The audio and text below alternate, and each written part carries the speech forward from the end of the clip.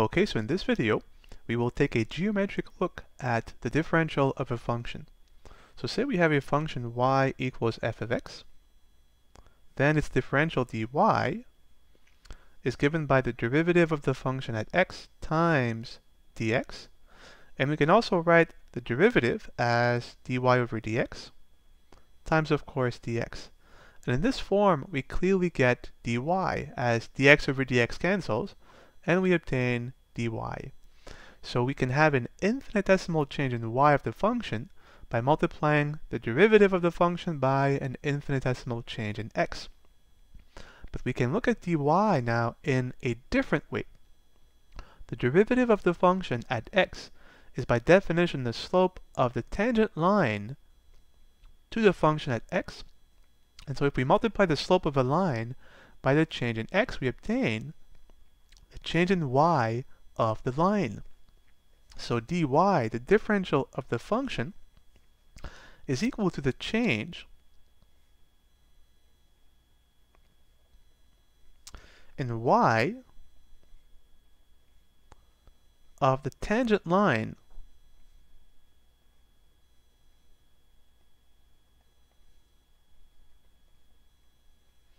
to the function y equals f of x. So we have a second geometric way of looking at the differential, again being the slope of the tangent line times the change in x, which returns the vertical change of the tangent line, so the change in y of the tangent line to the function y equals f of x at, of course, the point x.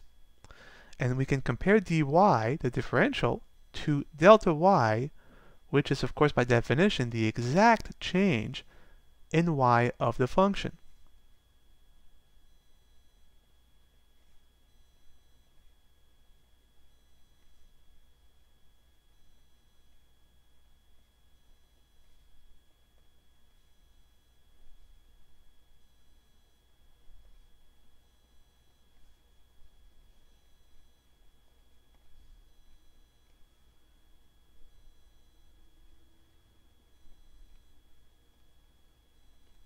So let's look at both of these quantities geometrically and see what can we say about the two of them. Are they equal? Are they different? And if they are different, how different are they? So let's now look at the sketch of an arbitrary function in the xy plane.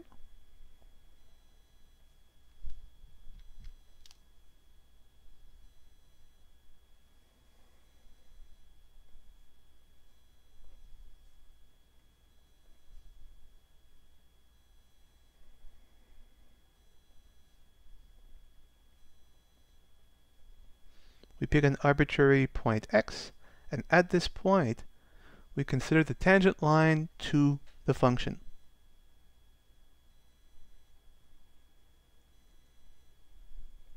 So this is our tangent line.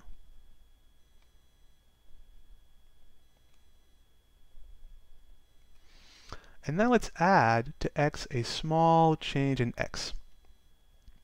Say x plus dx. And since x is the independent variable, then dx is equal to delta x. But is the same true of the dependent variable y? Well, let's look.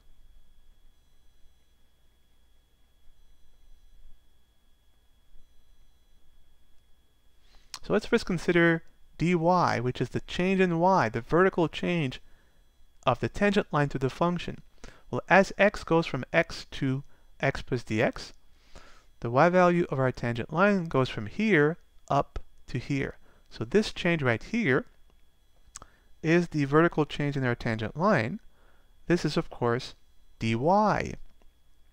Let's now look at delta y, the exact change in y of the function as x goes from x to x plus dx.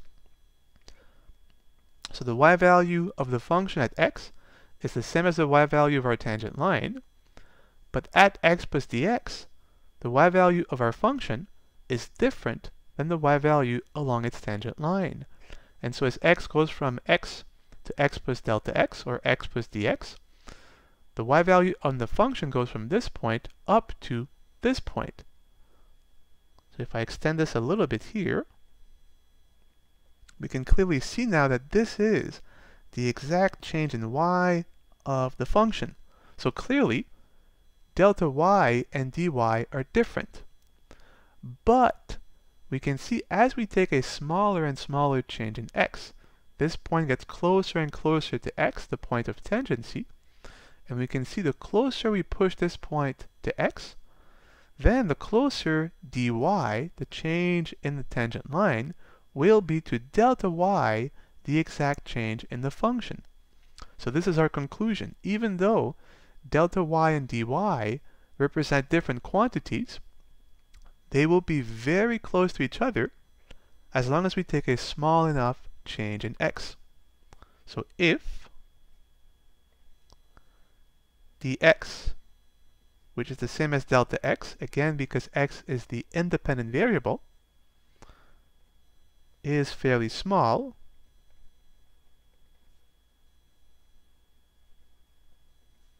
then